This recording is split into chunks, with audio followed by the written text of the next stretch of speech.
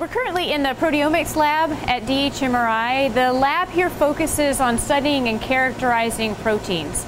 Specifically, the projects that we do here vary based on customer needs and customer interests. So they can include research projects looking at protein differences that may be impacted based on disease or patient treatment with different types of therapies, as well as protein characterization, doing quantitative analysis to look for protein differences, protein characterization, looking for modifications that may affect protein activity or protein function within the cell. We deal with a variety of customers here. They include academic researchers, where we're actively looking at collaborations for potential funding agencies to advance research, as well as customers focused on industry, where we may do more regulated types of studies for more thorough characterization of proteins.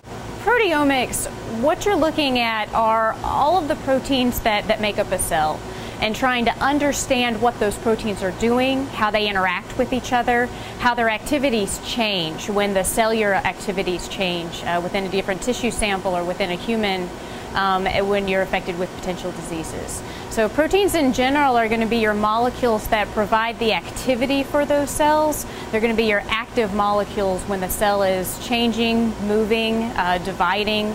A lot of issues with cancer are related to cells that have become overactive, and therefore they're multiplying within that particular tissue or organism. And so what proteomics is looking at is what are those molecules that are doing, and how do they drive the function of that particular cell.